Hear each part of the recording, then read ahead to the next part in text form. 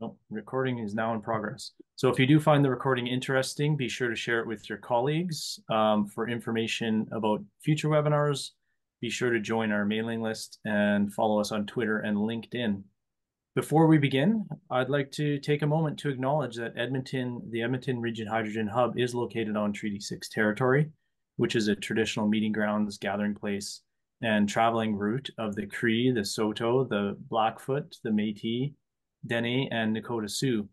We do encourage everybody watching to reflect on the territory, treaties, and people where you live and work.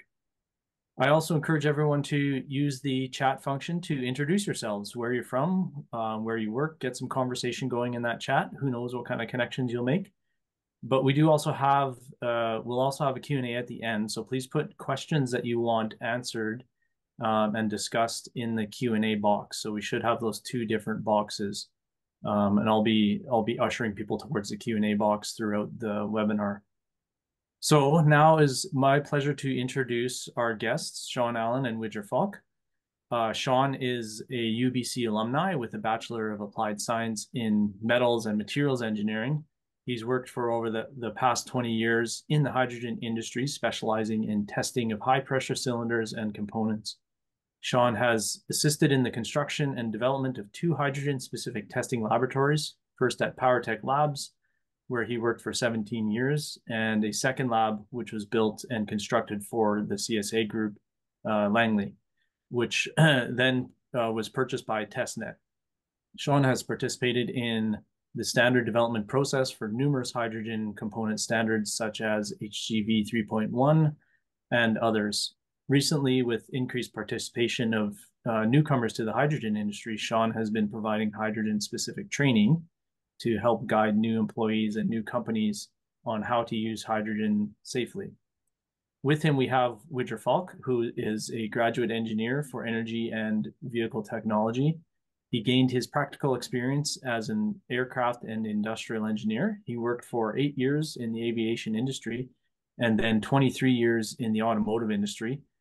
Here he was also responsible for the regional dealer working groups and trained the service managers. In 2015, Widger introduced the Toyota Mirai to the market for Toyota Germany. In the following years, he also took over product management and quality assurance for the fuel cell vehicle. Since then, he has been working on the topics of hydrogen and hydrogen infrastructure for mobility.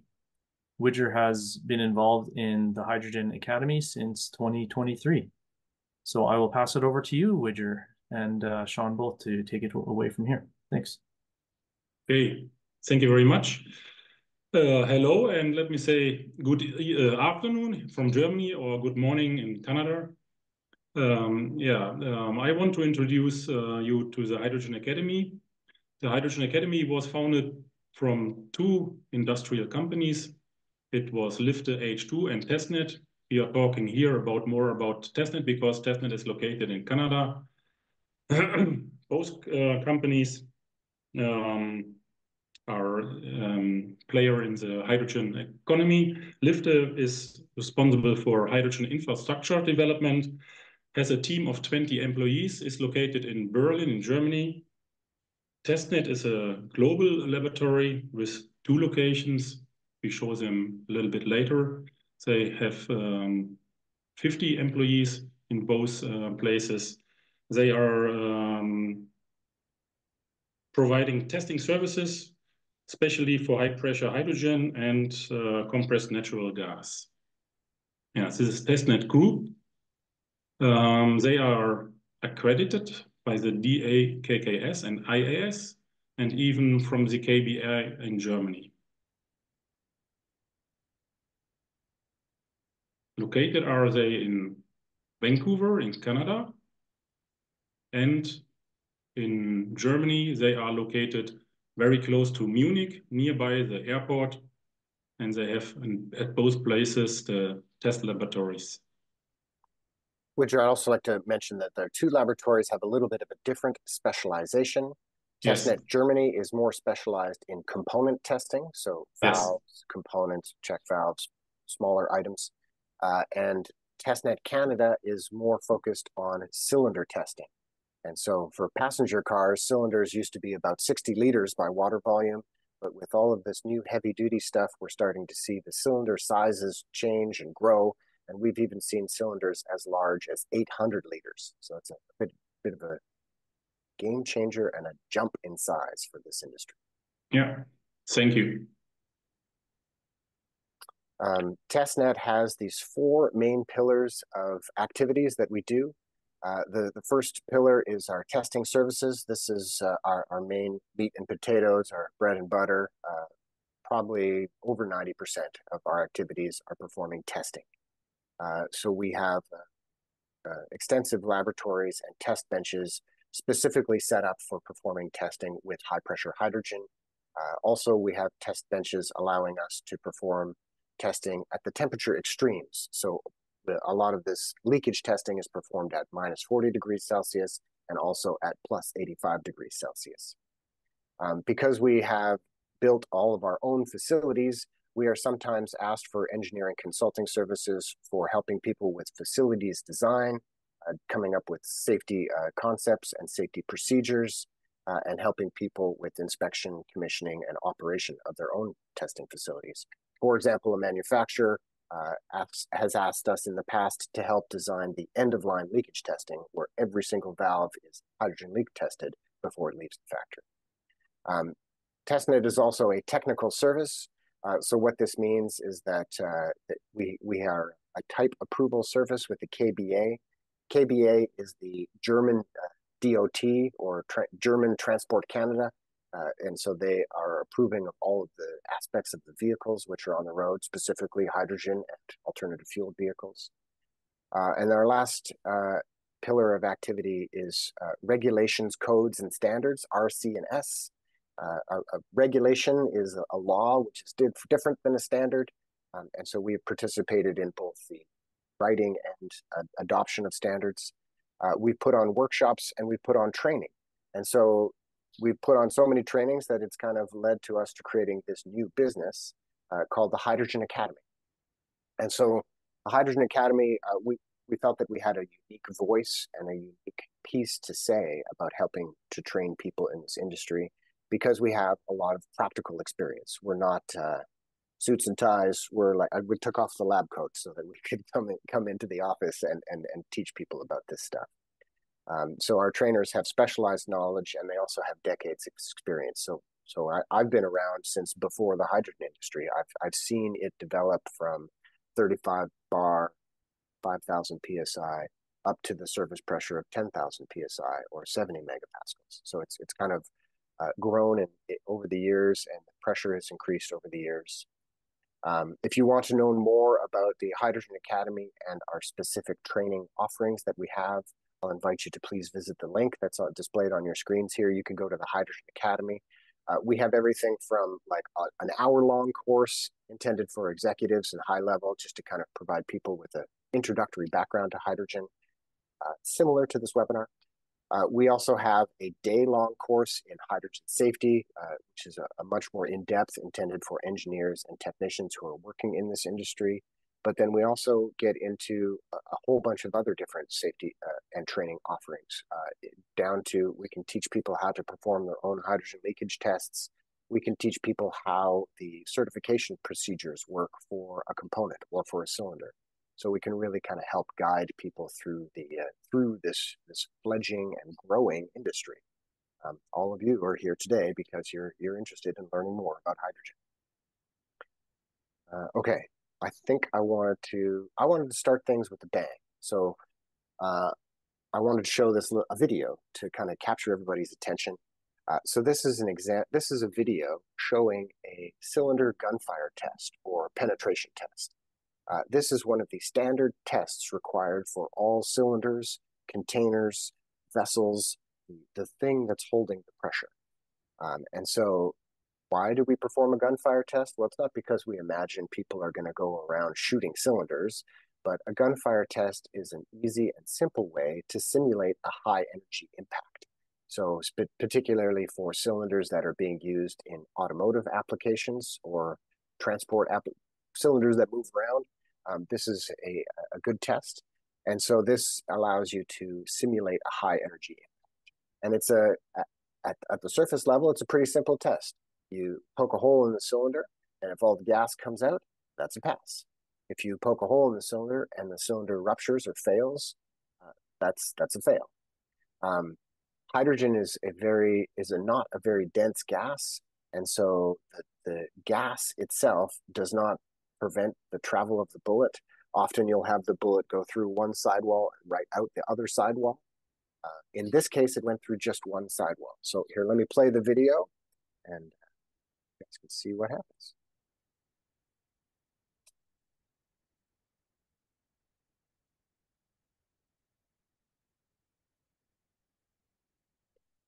So as you can see, this was an example of a pass video. So the bullet penetrated the cylinder. You can see that there was a little bit of a delamination of the layers at the sidewall of the cylinder. And I should also explain that the bullet entered not at a 90-degree angle, it was coming in at a 45-degree angle because this creates a larger hole in the cylinder. And so not all the tests go like this. Sometimes they don't go as well, but that's the purpose of testing, to learn new information about your products and to ensure their safety. Okay, so hydrogen is a pretty unique material. It has some unique safety hazards which are specific to hydrogen. And so I'll kind of start on the left-hand side, work my way to the right. So the first one is hydrogen is most commonly used as a compressed gas. There are also liquid hydrogen, but I'm going to skip liquid hydrogen today. I'm just talking about compressed hydrogen. Compressed hydrogen gas is used for vehicles, trucks, buses, many different applications. It's typically used at one of two different service pressures. And the short nickname that they use for these service pressures is H35 or H70. H35 means 35 megapascals, or in the North American units, that's around 5,000 PSI service pressure. And this is not quite enough service pressure to get you the desired range for passenger cars. And so in the mid-2000s, 2008, 2009, the entire industry made the jump up to H70, which is a 70 megapascal service pressure or 10,000 PSI. So let alone the fact that it's a flammable gas, compressing something to 10,000 PSI is a lot of energy. So there's a significant safety hazard just because it's a compressed gas. And that's similar to natural gas, but natural gas is done at much lower pressures at around 3,600 PSI as a surface pressure. This compressed gas is an asphyxiant, which means you can't breathe it. You could go on YouTube and find videos of people trying to breathe in helium. Well, I recommend against that. It's not that safe. So if you have a large volume leak of hydrogen, it can potentially cause breathing problems. You can't breathe it. You need to leave the area. Hydrogen gas is also a very buoyant gas. It is 14 times lighter than air. If you were to have a race between a helium balloon and a hydrogen balloon, the hydrogen balloon would go up twice as fast as the helium balloon. The buoyancy of hydrogen gas is why it was actually used in Zeppelins and blimps. Everybody knows the story of the Hindenburg Zeppelin, which is kind of a cautionary tale for hydrogen use. It's a complicated story because the blimp actually failed and burnt because of the skin, not because it was filled with hydrogen. But once the skin got burning, the fact that it was filled with hydrogen contributed quite a lot to the flames. Yeah, I could do a whole presentation just on Zeppelins. Hydrogen is also unique because it is a colorless and odorless gas. Natural gas, everybody is familiar with that rotten egg smell for natural gas. And in fact, your nose is much better at sensing that mercaptan smell than a sensor is. But with hydrogen, this is not possible. Typical uses for hydrogen is in a fuel cell, and fuel cells require very pure, very high quality hydrogen. So it's not possible to add an odorant to hydrogen. Therefore, you cannot rely on your nose to detect it. You're going to have to rely on a sensor or a detector or a machine. More on that later. I have some slides to show on that. So those are the kind of high level, the first layer of hazards to discuss. The next layer of hazards to discuss regarding hydrogen is that it's a flammable gas. So it's a flammable gas, just like natural gas, propane, or many other gases that you are familiar with in your daily life. What's unique about hydrogen is it has an incredibly wide flammability range. If you've ever had the pleasure of tuning a carburetor, what you're doing is you're tuning the amount of air to fuel ratio to get that perfect flammability range. And gasoline has a very narrow flammability range. Well, that's very different for hydrogen. Hydrogen has a very wide flammability range, from 4% to 75% in air. Basically, if hydrogen is mixed with air, it will burn. And so one of the main safety steps to try and prevent hydrogen incidents is don't let hydrogen and air mix. Don't allow leaks. Don't allow mixing of oxygen and hydrogen. Kind of trying to take away one leg of the fire triangle can eliminate fires. In addition to having this wide flammability range, hydrogen also has a very low ignition energy. What this means is the amount of spark or the amount of energy necessary to ignite a mixture of hydrogen and air. And so this low ignition energy is almost 100 times lower than gasoline.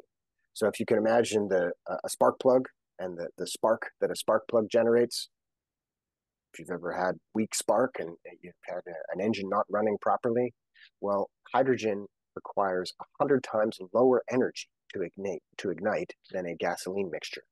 And so this low ignition energy means that if you have a mixture of air and hydrogen, if it's there, it will burn. And so that's another unique hazard to hydrogen. The last one I want to talk about, specific safety hazards, is the fact that hydrogen is the smallest molecule. If you're familiar with the periodic table of elements, it's up there in the top left-hand corner. It's the very first element. It has, because of its low molecular size and very small size, it has a big propensity to leak. The kind of size factor analogy that I often use to explain this is if you were to imagine a nitrogen molecule being about the size of a beach ball. We're all breathing in 79% nitrogen right now. If you were to imagine nitrogen molecules being about the size of a beach ball, a hydrogen molecule would be about the size of a pea. So they're very small little molecules. Hydrogen likes to form covalent bonds with its buddies. So a hydrogen atom seldomly will exist all by himself. And so what they'll do is they'll form, there's my little laser pointer here. They'll form a covalent bond and two hydrogen atoms will gang together and they'll share their electrons together. This is why a hydrogen is often abbreviated as H2. And a trick that sometimes is used in the industry, instead of performing testing with hydrogen gas, often helium gas is used in its place, and one helium atom is almost the same size as two hydrogen atoms glommed together in a molecule. And so the idea of using helium is that it is not a flammable gas, but it is still very small, allowing you to test for that kind of leaks. Because of this very small molecule size, hydrogen can often cause hydrogen embrittlement. So this is a special term, a special thing that happens with hydrogen. Got a whole slide about that one. Okay, so hydrogen embrittlement. This is a very deep topic. I'm kind of like introducing to guys to the Pacific Ocean. It's deep and it's wet. There's a lot of information about this. I'm just kind of introducing the topic to you. So what is hydrogen embrittlement? So hydrogen embrittlement is where you have the degradation of the mechanical strength or mechanical properties of a particular material as a result of exposure to hydrogen. So imagine a tensile test where you're pulling on a piece of metal and you think that the piece of metal is going to break at a certain strength. Well, now you do the same test, but in your environment of hydrogen, and the piece of metal is going to break at a 10 times lower number, 10 times lower value because of this exposure to hydrogen. And so that's a big deal breaker when you're trying to build things that don't leak. And so there's two main types of exposure. So the gaseous hydrogen exposure at high pressure the high pressure can cause hydrogen to seep and creep into any little cracks or openings or occlusions, dislocations. And so the second type is cathodic hydrogen. So this is where hydrogen will actually creep into the material and then form secondary reactions and corrosion reactions, and it can degrade a material along grain boundaries and prevent it from being strong. This hydrogen embrittlement is affected by the environment. So the amount of time exposure is important. The amount of pressure exposure is important. The amount of stress exposure is important. So if you can reduce these things, reduce the time, reduce the pressure, reduce the stress, you can reduce the effect of hydrogen embrittlement. There are some materials which are badly affected, in particular high-strength steels and high-toughness alloys. The typical go-to materials that are good for building strong things, such as titanium, high-strength steels, aircraft aluminum alloys. These materials perform very poorly in hydrogen service. How did they find this out? Well, this was found out the hard way when people tried to make high-strength cylinders out of make high-pressure cylinders out of high-strength steel. There are some materials which are known good materials. And so these are the stainless steel, 316, 304 stainless steel, and some aluminum alloys. I am a metals and materials engineering by training, so I can geek out on this subject a lot. But I just wanted to introduce you guys to this concept. If you want to learn more, I have a link here on the screen for Sandia National Labs, and they have materials reference sheets where they offer a lot more information about good materials and bad materials. There are also many different types of testing standards for testing materials for hydrogen exposure, both testing metallic materials and also testing non-metallic materials such as O-rings, seals, diaphragms, and stuff like that. So it's a known thing in the industry, and there are tests specifically for this kind of thing. So if you need to know more information, please feel free to reach out to me directly, or you can go and explore this link shown here. Okay, I talked a little bit about this before. So because of hydrogen's unique qualities, it's colorless, odorless gas, you need to rely on a sensor to be able to detect hydrogen. The good thing about hydrogen is that its buoyancy means that the sensor placement is very easy. Sensors are typically placed at the roof level or the highest point in a hydrogen operating area. I have a photograph, an example of one tip sensor that we are using here in our laboratory. This is a Honeywell branded sensor. And so it consists of two parts. It consists of a transmitter display, which is typically mounted at eye level. And the second part is the actual hydrogen sensor head, which is typically mounted at ceiling level. And so in our laboratory, we have our sensors programmed and linked to our fire panel systems. So this is part of our life safety systems. And the way these sensors work is the lower flammability limit, or the lower explosive limit of hydrogen, is 4% concentration in air. And so we begin to sound the hydrogen alarm at 10% of this lower explosive limit. So 10% of that 4% in air is a very low concentration of hydrogen, but we're already beginning to put on the warning sirens, the warning alarms at this low concentration. If the concentration continues to increase in the laboratory or the test area at 25% of the lower explosive limit, so 25% of that 4% lower explosive limit, then we are going to cut off all of the electricity into the affected area. So cutting off the electricity by opening an electrical contactor, the fire panel is controlling an electrical contactor or an electrical switch. This removes all potential ignition sources and removes all electricity from the area to help minimize any potential ignition. At the 10% level, we are also triggering a fan. So we have a ventilation system, which will increase the number of air exchanges in the laboratory to ventilate this hydrogen and get it out of that space and bring it to the outside area. So a little bit of special infrastructure required to set up your facility to deal with hydrogen. Special sensors are required. special ventilation systems are required, and these are not very common and requires smart electricians, smart HVAC people. You need a little bit of experience to make these systems work correctly. We also have different kinds of sensors that we use in our everyday working life in the laboratory and while operating our hydrogen compressors and our storage systems. We have two test benches here, which is a hydrogen gas cycle test bench. And so we fill up a test cylinder and then drain the test cylinder. And so this simulates the same kind of experience you would have with filling a car and then driving a car around for 600, 500, 600 kilometers and draining the car. And so our test benches, we basically have all of the similar equipment that you would have at a hydrogen refueling station.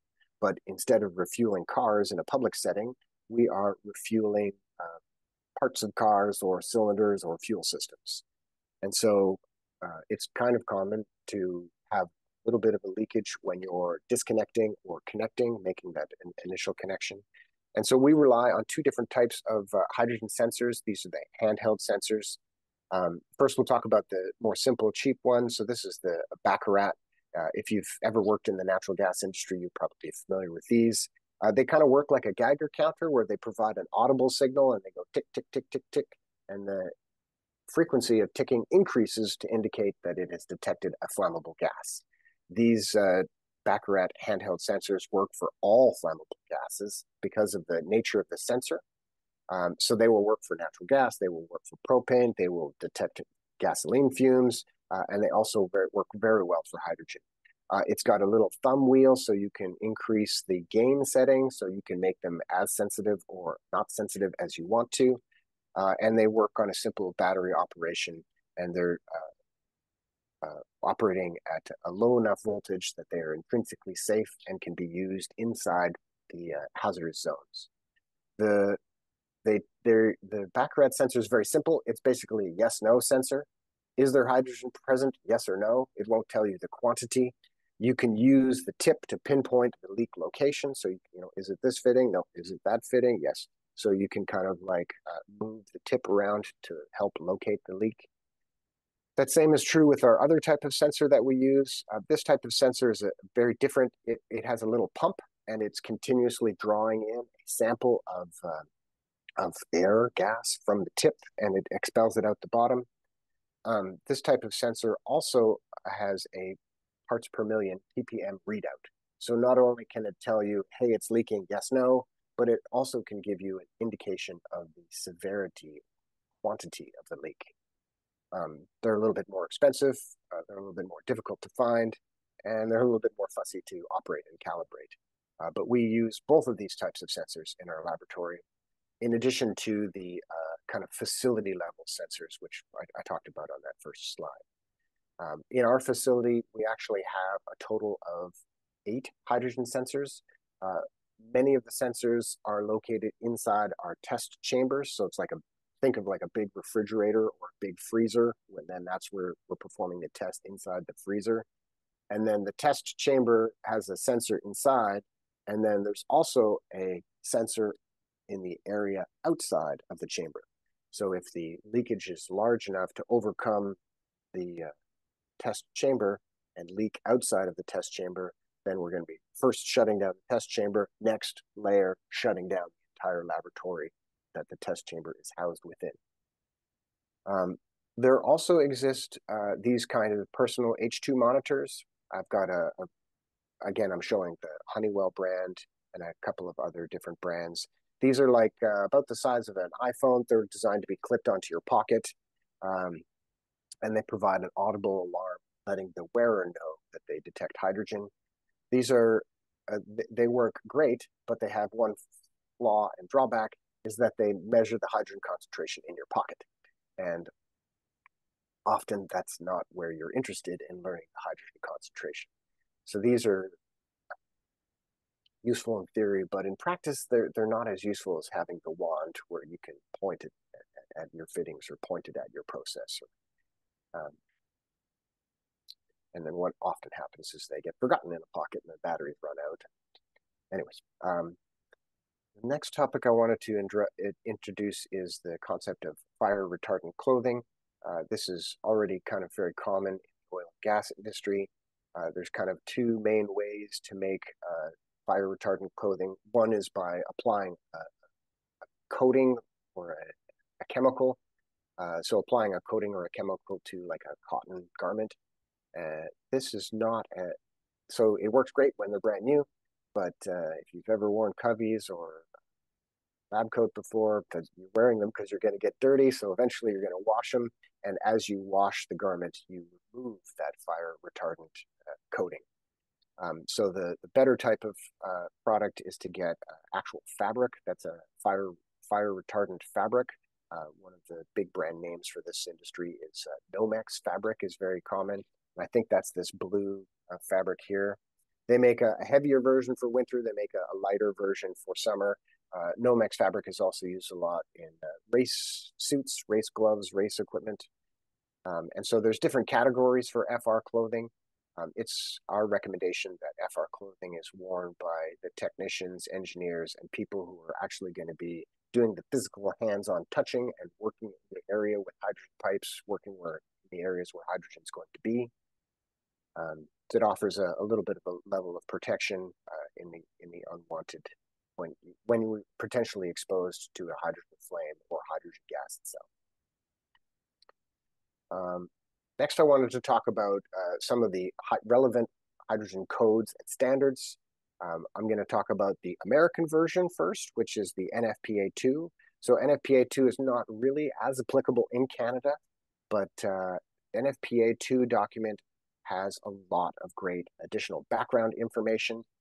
It talks specifically about the general fire safety requirements. It has specific sections, including how to set up and create a repair garage for hydrogen vehicles. It offers safety tips for, in its annexes, kind of guiding and coaching people into how to use hydrogen in a safe fashion. And it has a little bit more meat to it than the Canadian version. So the Canadian version is the Canadian Hydrogen Installation Code, or the CHIC for short. It actually has, one of those kind of boring standards names. It's called the Bureau. It's the Québécois Bureau National du Québec, and it's standard 1784. It was just recently updated in 2022, so it's a fresh standard. It's been recently looked at. And it is very similar to and harmonious with NFPA2. So the two standards don't contradict each other. They kind of are talking about the same subjects and have many of the same numbers and many of the same quantities and amounts. I'm just recommending that if you are interested in building some hydrogen infrastructure, that you go and read both. I recommend that the CHIC is applicable to the Alberta and British Columbia and Canada market, but NFPA2 offers additional information that's also very useful. The CHIC establishes the installation requirements for basically all permanent infrastructure, for generating hydrogen, for utilizing hydrogen, for dispensing hydrogen, for the storage containers, ground storage, where you're going to be holding hydrogen. It does not apply to onboard vehicle systems, so those are different standards for onboard the vehicle. This does not apply to oil and gas pipeline distribution systems and transmission, so there's kind of, it's very clear about what its scope is, which is nice. So this is in, that's out, it's very clear. And then here in the photograph, I actually have, this is an example of one of our hydrogen compressors. As you can see here, it's a diaphragm style compressor, so a bunch of different diaphragms where hydrogen is on one side and oil is on the other side, and the diaphragm is bent just like a Snapple lid to compress the hydrogen. This diaphragm style compressor separates the hydrogen from the oil, so you can avoid oil contamination of the compressor. People in the know will recognize the blue color and know that this is a PDC hydrogen compressor. There's also a unique thing for the Canadian market, and this is called the CRN number, or Canadian Registration Number. It's CRN. CRN applies to pressure vessels, boilers, autoclaves, fittings. In the photograph here, I'm showing an example of our hydrogen low bank system. And so this is a cylinder that we use at around, it's a pretty large cylinder, almost 3,000 gallons in size. And we use this around 50 to 100 PSI for our low bank. And this was a special vessel that we had to get made with a CRN number. So each province has its own authority having jurisdiction. In British Columbia, it's Technical Safety BC. In Quebec, it's RBQ. In Alberta, I believe there's different technical safety jurisdiction as well. And so basically, if you're going to build infrastructure for hydrogen stuff, you need to ensure that the components, fittings, valves, vessels, and things have a CRN number. So you'll need to speak with your people that you're buying your parts and things from. They would be able to share more information. I feel that I've spoken very quickly through my slides. That kind of concludes my presentation for today. Again, this is intended to be a quickie and a high level. We're just kind of like introducing you guys to many of these concepts. Hopefully we've piqued your interest for more. Hopefully you want to learn more. And so please, I put my contact information here at the bottom. Don't hesitate to reach out to me, or don't hesitate to ask a question and answers period, which we're going to be doing now. So I'll sign off there. Thank you very much, everybody, for listening. Yeah, thanks for that, Sean. Great presentation. Lots of really good information there. There are a couple of questions. I saw some questions in the chat, but we'll move to the Q&A. So this one from Monica, you had a chart about, good metals and bad metals for hydrogen. Does in the good metal category, is there zero effect altogether from hydrogen, or do they also degrade just in a longer period? As I get older, I realize that nothing lasts forever. So that's my answer. Nothing lasts forever.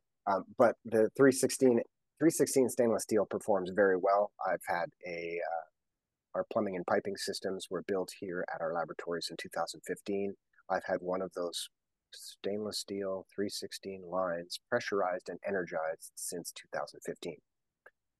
So many, many years of service is no problems. But is it going to last 1,000 years? Who knows, right? Yeah. Yeah, I guess, maybe more pointed, do you know of any, like, have you inspected any of those lines, or have you observed or know of any studies that have attempted to observe any degradation over longer periods?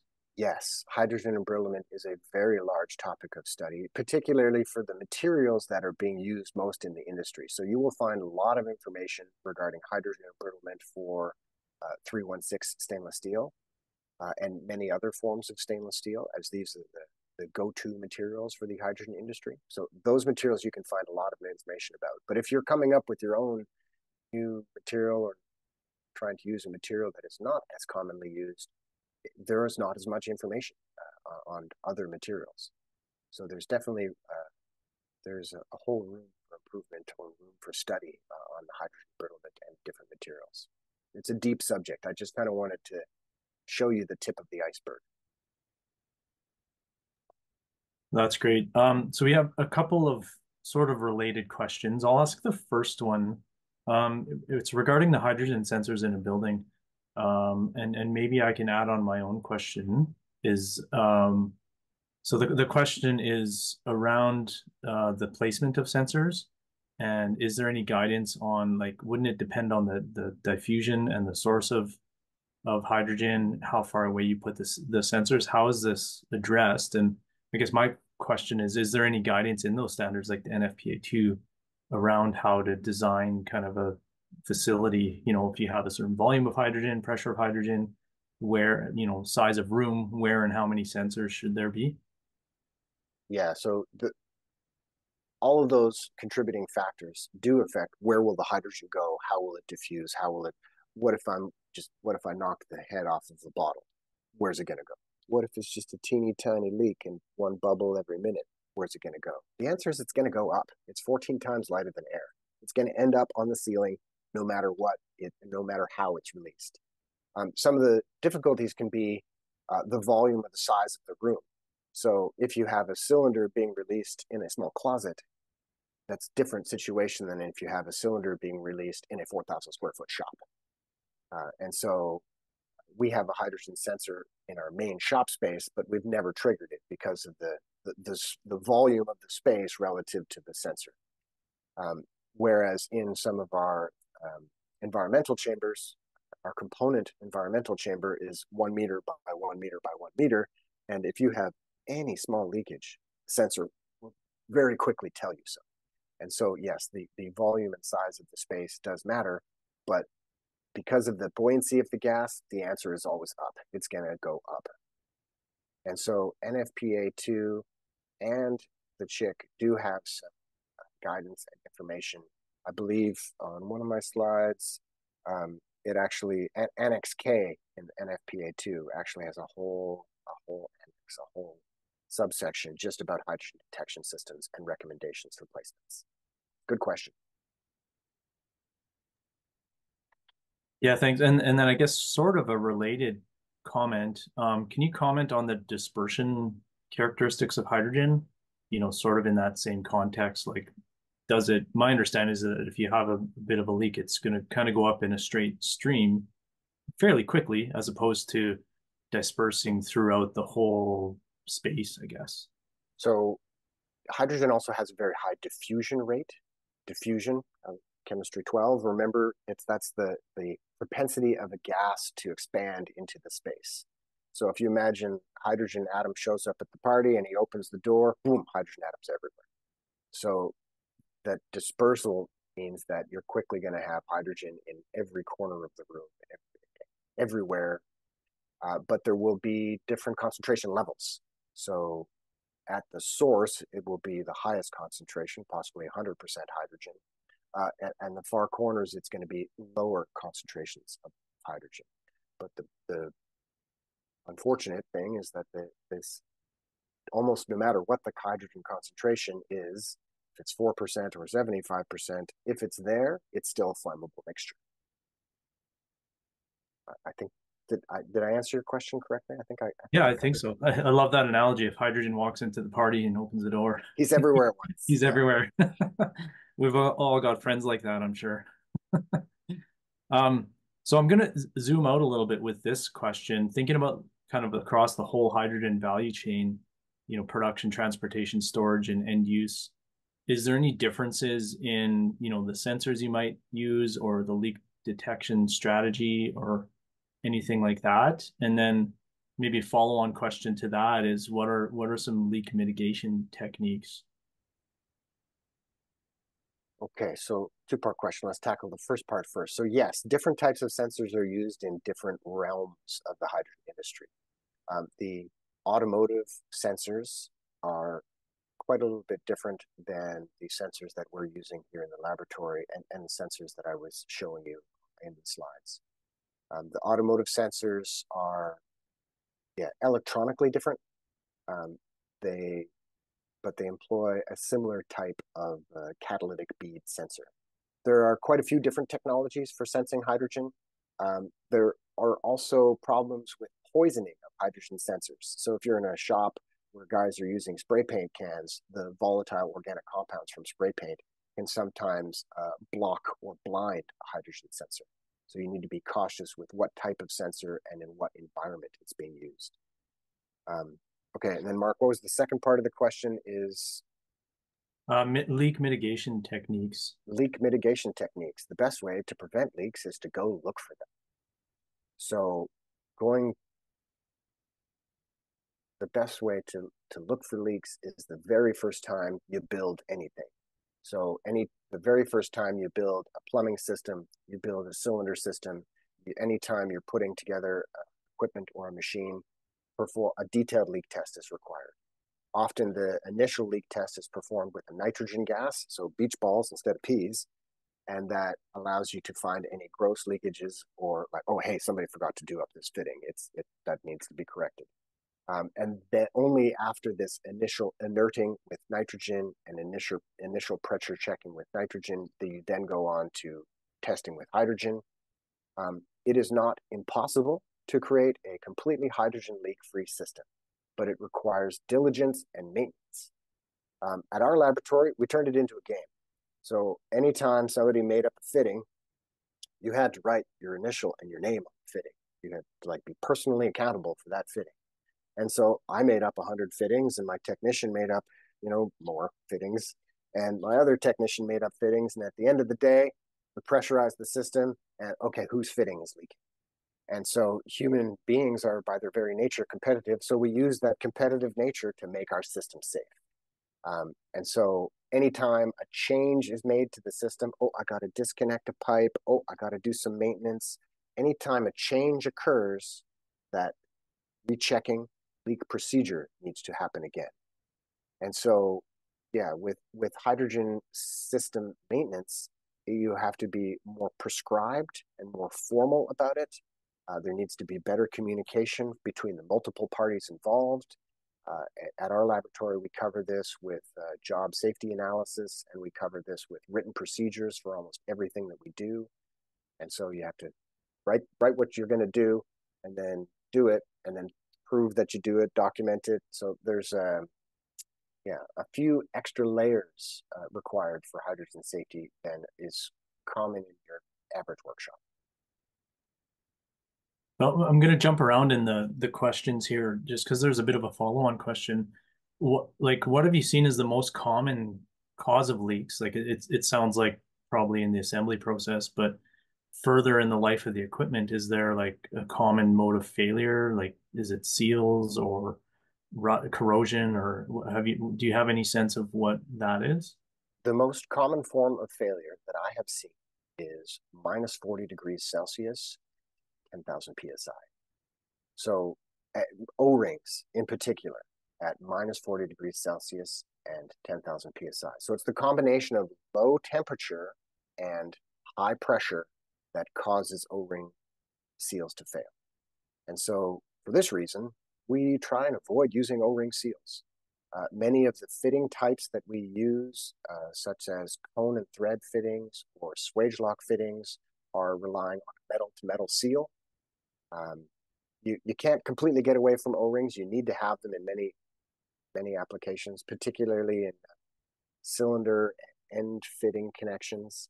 But a lot of manufacturers have now changed their O-ring sealing strategies, and so they've gone with double O-rings. So if it gets past the first one, there's a second one.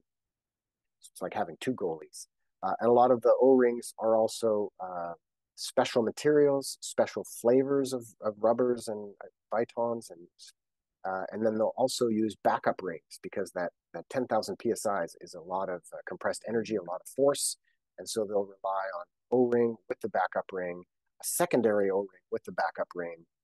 And so, yeah, O-rings are the biggest point of failure that I've seen in the automotive hydrogen industry and world.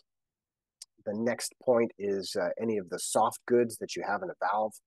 So valves are typically opened and closed, and they go through millions and millions of open and closing cycles, both for ball valves and for needle valves, where the needle is open and closed.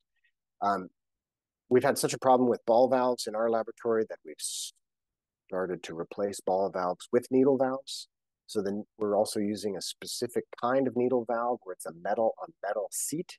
So that means that the seat is a metal thing and the needle is a metal thing. And so you're relying on this metal on metal seal, but you're not relying on an O-ring to form the seal. So those are leaking valves after many cycles, and leaking O-rings. Those are the places that we have the worst problems. And to combat these problems, don't use O-rings, use metal on metal, and try and enforce or have a maintenance cycle. So rather than, we're just going to operate this valve until it breaks. No, we know the valve is going to break at around 40,000 cycles or whatever the manufacturer recommends. And okay, we're going to replace this valve before it breaks.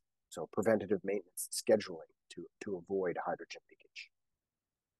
Yeah, I imagine even those metal to metal needle valve seats, you still have issues around the valve stem.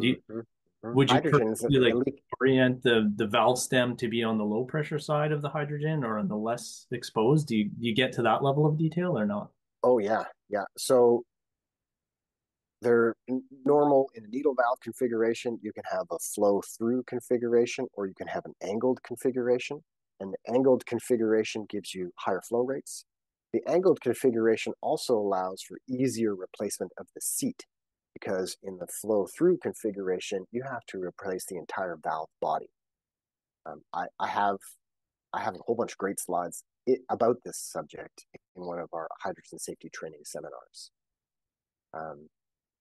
Yeah, for ball valves, there's also, I recently was attending the Hydrogen and FC Expo in Tokyo, Japan, and there's some Japanese manufacturers are doing some very clever things to try and solve this problem for ball valves. They're using a diamond-like coating on the ball itself to give greater strength and surface properties and cleanliness to the ball itself. And then they're using a different seat on the upstream side and a different type of material on the downstream side. So they're not, the upstream and downstream side are different, which is kind of a unique idea. So yeah, valves have been a big problem in the hydrogen industry for a number of years, and valves have slowly gotten better over a number of years. Yeah, once you dive into the details, it gets very complex quickly. We do have a bunch more questions. I don't think we're going to get to all of them. I don't want to run us right to the end of the hour too. So maybe we'll do one or two more. There's one on, and I'm not sure if you'll have the answer to this, but on repurposing natural gas piping on the distribution network for gas piping that goes to your home. Ooh, that's an hour-long topic all by itself. Maybe we could sort of parse it out, and let's just talk about, I think what's most common, at least in the Edmonton region, is that piping is low pressure polymer, like an HDPE or something like that. What are your thoughts, or do you have any thoughts, I guess, or comments on that, given that it's A, low pressure, and you mentioned that high pressure is one of the bad things for embrittlement, and B, it's non-metallic. Let me answer your question with a question. Do you know how much hydrogen is in your natural gas right now? What is it? It varies from like 2% to 10%, something like that. 15% maybe. So you already have hydrogen in your house. Yeah. Actually, one of the very first uses of hydrogen gas is called town gas, and it was used for lighting lamps in like Victorian era London, England. And so this town gas was a mixture of natural gas and hydrogen, and it came from a naturally occurring source. So my short and succinct answer about hydrogen in natural gas is up to 10% is probably fine. To do more than that, the idea here is that they want to be able to, like, hey, we'll put the hydrogen in the pipeline here, let it go from point A to point B, and we'll take the hydrogen back out here to take advantage of existing pipelines and existing infrastructure. We don't have to build new infrastructure to move hydrogen around. And this is a good idea on the surface, but there's a lot of details that need to be gone through. This is a subject that is being studied extensively. I'm not super knowledgeable about this subject, but I know that it is definitely a topic of interest for many utility scale gas companies and pipeline owners and operators. So my short answer, up to 10% is okay. Okay, well, maybe, actually, there's a real quick question here probably. Could you provide your comments on extended hydro tests versus helium tests for the valves in the oil and gas industry, specifically API 6D? I'm not sure if you're familiar with API 6D. Yes, I am. I participated in some of the initial standards and stuff like that.